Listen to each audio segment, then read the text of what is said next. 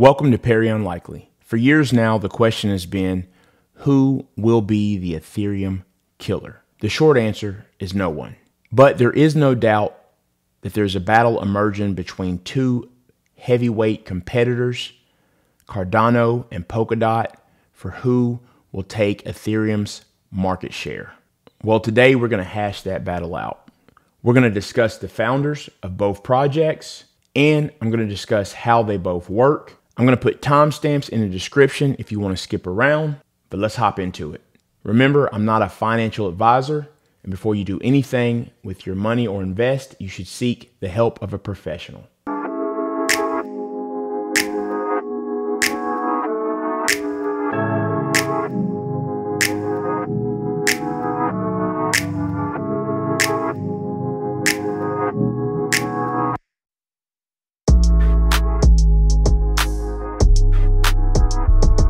As far as the founders of Polkadot and Cardano, you have Gavin Wood and Charles Hoskinson, respectively. Gavin Wood founded Polkadot in 2016. Previously, he was the co-founder and CTO of Ethereum. Charles Hoskinson founded Cardano in 2017, and previously, he was the CEO of Ethereum. Gavin Wood left to expand upon the vision that he felt Ethereum had not met. Charles Hoskinson left Ethereum over a dispute on whether to accept venture capital funds or not. So seeing that they both previously worked with Vitalik Buterin, you can see that there was a difference in opinion, and this should come as no surprise, as this actually happens a lot with developers and engineers. And I'll also add that Gavin Wood created Ethereum's programming language, which is Solidity. So you can see that these two are no strangers to cryptocurrency. They've both been there from the beginning, highly qualified. Cardano, it's proof of stake. Difficulty increases of changing the data over time. Computational work requires a lot of energy.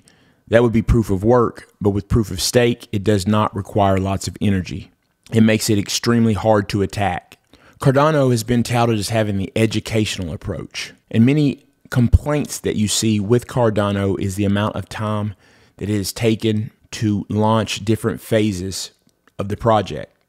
Cardano uses a multi-layer architecture, and as I noted earlier, the team had a hand in creating Ethereum. When Cardano is fully functional, it will be able to build smart contracts and create decentralized applications and protocols. Cardano is building with regulators in mind. This is extremely important because one of the biggest fears in the crypto space is regulation. So if you build with regulation in mind, think about how easy it is because you've woven through some of that framework by the time the project comes to full inception. This will no doubt help to drive adoption.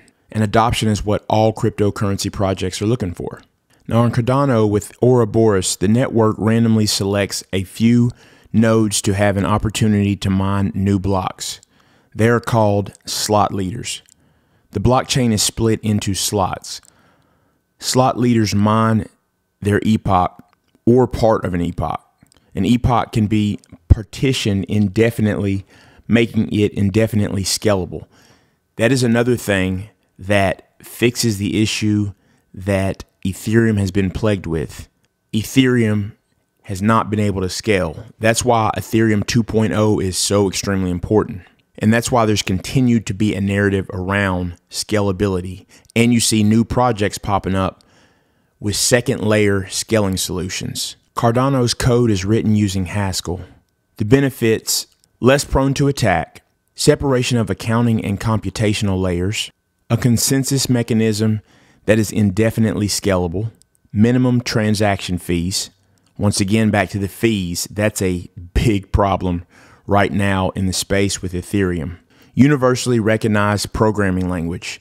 Another thing that Charles Hoskinson has done is make sure that his language is extremely easy for developers all over the world to use.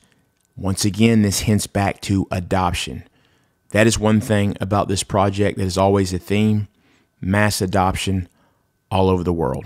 And they're currently working with the African government for implementation of Cardano, and this should be big. Now for Polkadot, described as a next-generation blockchain protocol connecting specialized blockchains into one unified network. It's about returning the control of the web to individuals. Polkadot is the main chain, a sharded multi-chain network.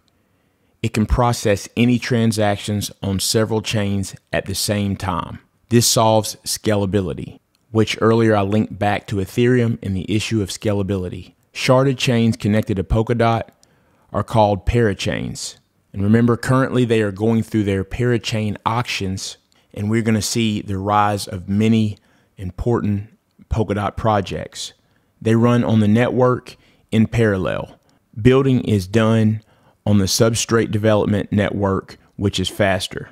Benefits: each blockchain can be optimized for a specific use case, so it isn't one size fits all. Efficiency and security is improved. Interoperability and cross-chain communication. This allows the transfer of information between chains. Upgrades are easy, and Web Foundation supports many of the development teams with grants to faster growth. This is extremely important. The fact that it can work with other chains, that is what's going to make Polkadot so valuable. Now, what you're here for. What will the price be of these two projects throughout the bull market, and which project is better than the other? Currently, Cardano is ranked number 4 in market cap. It has a market cap of $29.3 billion, and the current price is just below 92 cents.